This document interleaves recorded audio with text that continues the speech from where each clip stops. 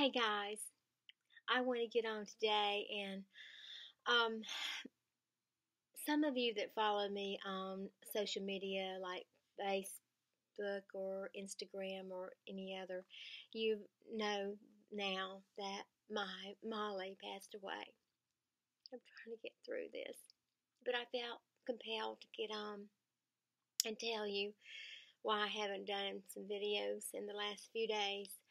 Um Molly got sick.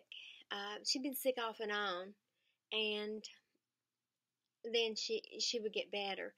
But I don't think that had anything to do with what she finally died of eventually. She had kidney failure and pancreatitis. Molly, as you know, was sick.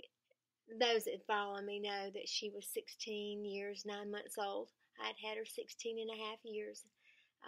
This coming October, she would have been 17. We are so blessed to have her. She was just a bundle of joy. Um, Best personality, loved everybody, kind. If you can call a dog kind, she was. She always wanted to please me. She was a lap dog. I always said, be careful what you wish for. I did a video on her a while back, and I'll try to link that. If I don't, on this video, I will at one point or another. This is just a really quick video, as quick as I can do, to just let you know to keep us in your thoughts and prayers.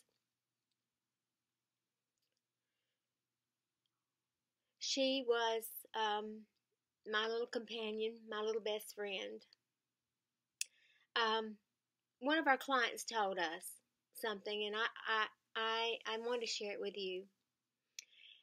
There's three things when you lose someone. If it's a person or if it's an animal, this is the three things you need to do. And I got to thinking about that. I need to get back to, even though this happened just Wednesday, I need to get back as busy as possible. The first thing you should remember of the three things is something to do.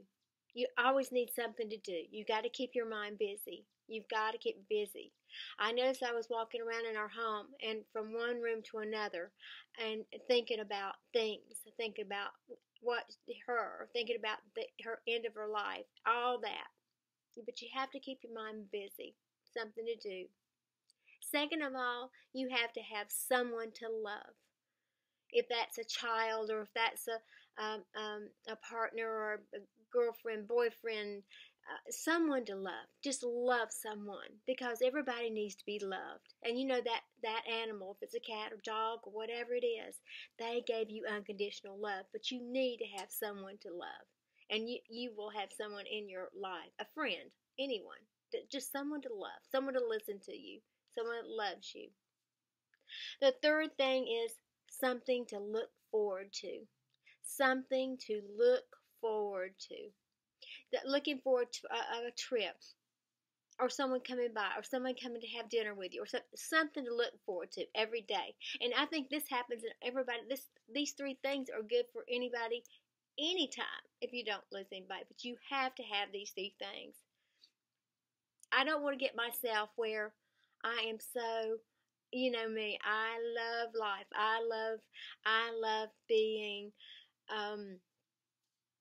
with people, and I love people, and I don't want my sadness, I don't want that to come across, even though I am sad. And it's okay to be sad, and it's okay to mourn. I understand that. I know it's okay for me to cry. I know it's okay for me to say, I want my Molly. It's okay. I understand that. But I can't let myself, or any of you, if you've lost a child or anything, because Molly was like a child to me. And if you've not had if you've never had an animal that you love that much,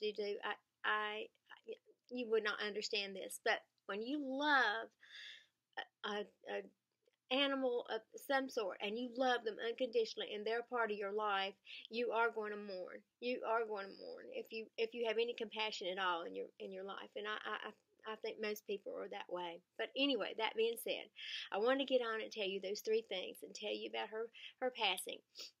That keep me and my husband in your prayers, because it's very hard right now, because as you know, she's been in a lot of my videos, and she was a big part of my life. you have a great day. Be happy. Be kind. Be kinder than they are. And don't forget to give a smile.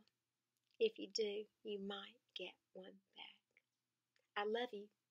Until tomorrow.